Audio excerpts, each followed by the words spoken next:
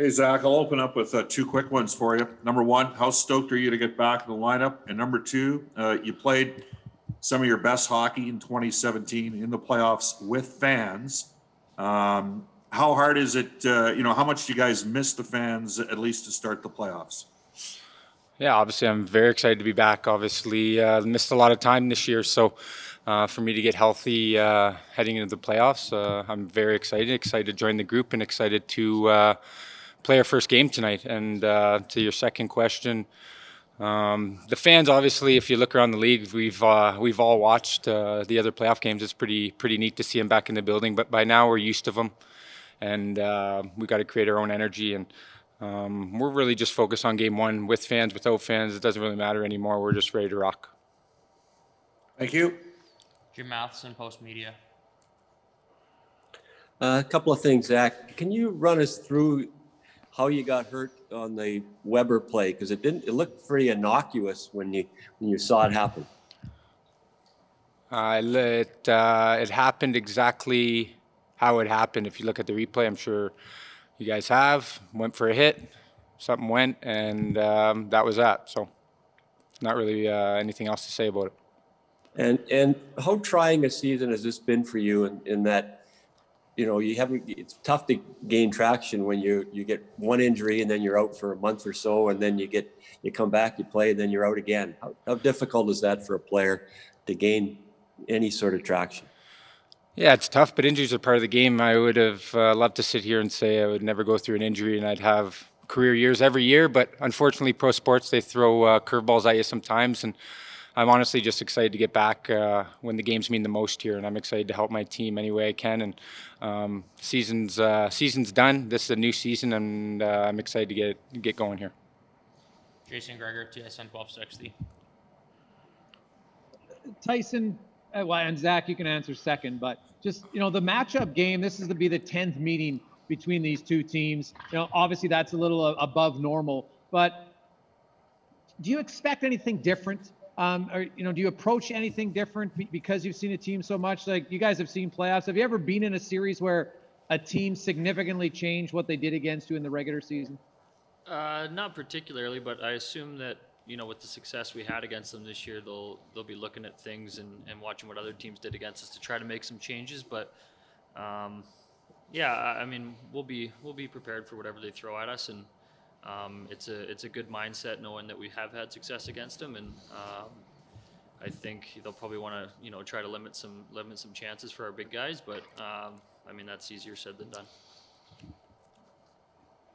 And looking ahead, Tyson, just to, you and Darnell, you've played predominantly the whole season together. So, you have that continuity. When in the playoffs, and you have a lot of experience with it, how can you be, do you have to be more cautious defensively, or do you have to play exactly the same way as you did, and jump into the rush like you would in a normal regular season? Time of game, I think, is super important in that regard. If you're down a couple goals, you're obviously going to be jumping, but to start, you just want to play, what makes you successful all year. And I think joining the rush and moving the puck quick and getting into play is a big part of my game, a big part of Nursey's game. So we'll look to do that. And then obviously with playoffs, you have to defend hard. So we'll look to kind of ramp up the physical play and the defending a little bit. But you certainly don't want to sacrifice all the offense for that. Derek Van Diest, Post Media. Hi, Tyson. I just want to ask you, after watching the first 3 or 4 days of playoff hockey, and it looks like the refs are letting a little go, like you kind of do in the playoffs. They let you kind of work your way out. How important is that power play now for you guys to really make teams pay for some of that chippiness that might happen after the whistle or away from the puck type thing? Yeah, I think special teams is always so important in playoffs.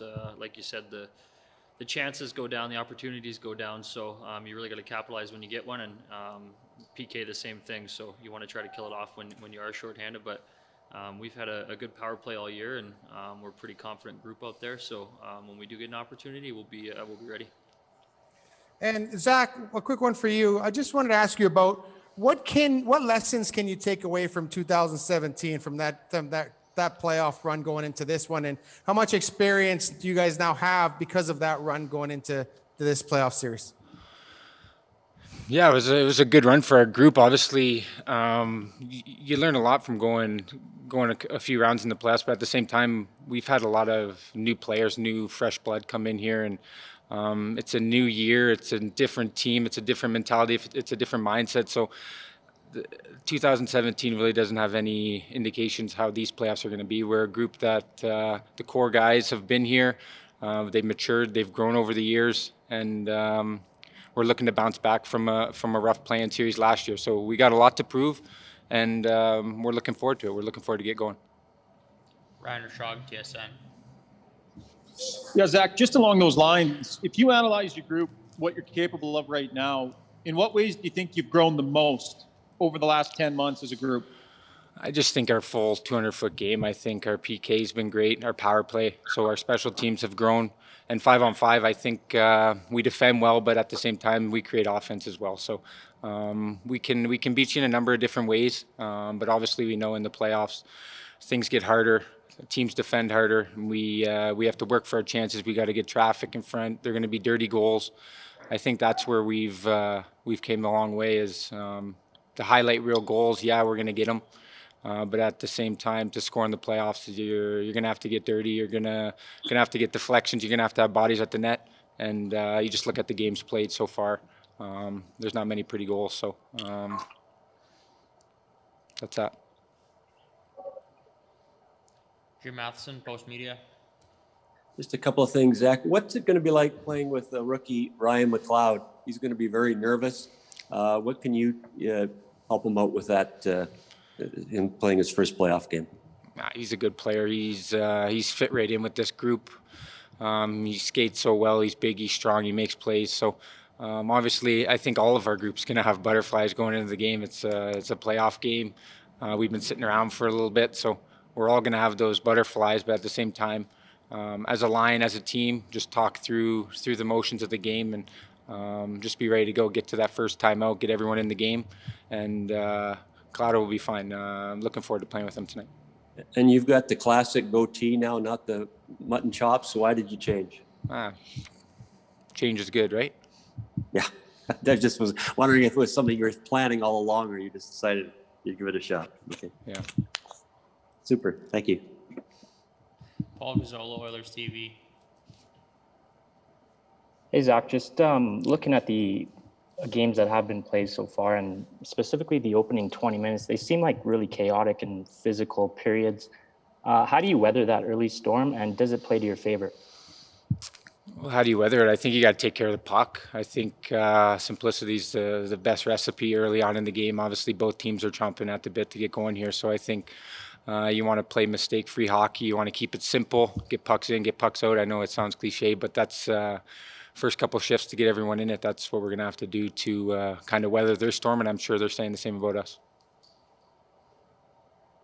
Thanks.